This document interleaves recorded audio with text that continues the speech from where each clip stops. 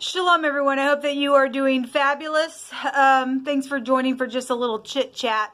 So, those of you who obviously know my story, I am in the Kansas City area, and I'm needing to go to my apartment to pick up some clothes and some items. And I shared on one of my videos today that I have no socks or anything like that.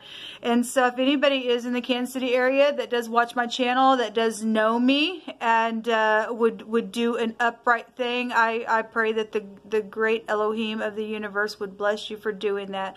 It's a real shame that people have watched me on this channel over and over and over, and a lot of people just sit there knowing what's going on. And it's time to get up and do the right thing now, people. It really is. The things that have been taken from me from some stupid freak that has no authority anywhere in God's green earth does not get to do this to people anymore. It's a shame. It's a real shame.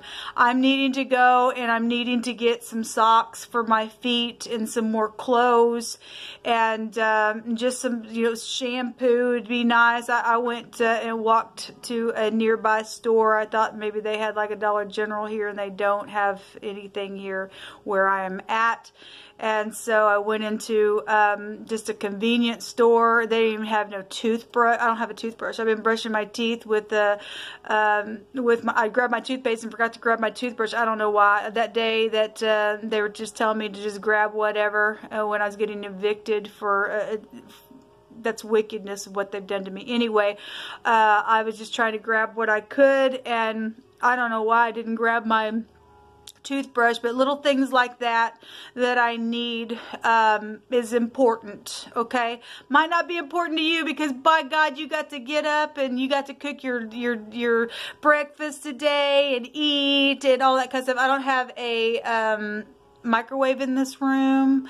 I have all I have is like a little ice box, refrigerator. That's it. And talk about a roach motel. It's a roach motel. My feet have never been dirty like this. The carpet here where I'm staying, I don't know, it's filthy. I looked at my feet, they were black on the bottom of it. That's how much of a little roach motel that I have been pushed out to stay in because of wicked oppressors that have done a disgrace. And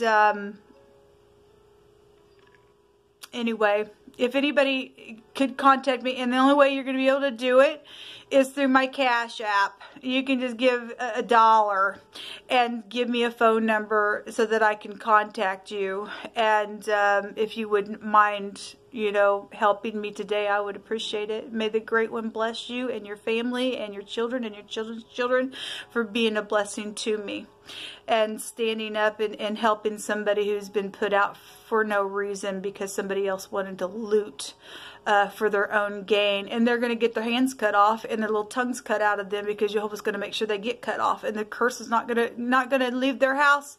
All right, and so if the thief be caught, he's going to repay sevenfold. And if Jehovah wants to give a higher graces through somebody like me to just say, "Give me back what's mine," and get on down the freaking road, then fine, so be it. But these people are setting their own self up for their own wickedness to meet them face to face. They will be met the same exact way in the things that they've done to people like me and others in the earth.